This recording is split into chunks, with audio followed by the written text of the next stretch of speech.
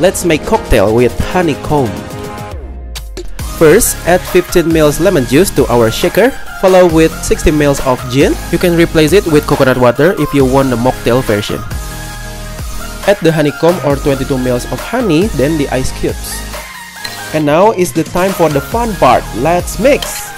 Background about this cocktail: a very classic gin sour made with honey that hailed from the Ritz Hotel in Paris in the 1920s. Prepare our chilled glass and with double strain. Garnish with honeycomb, and this is it, the bee's knees. You can check other recipes on my profile. Bye!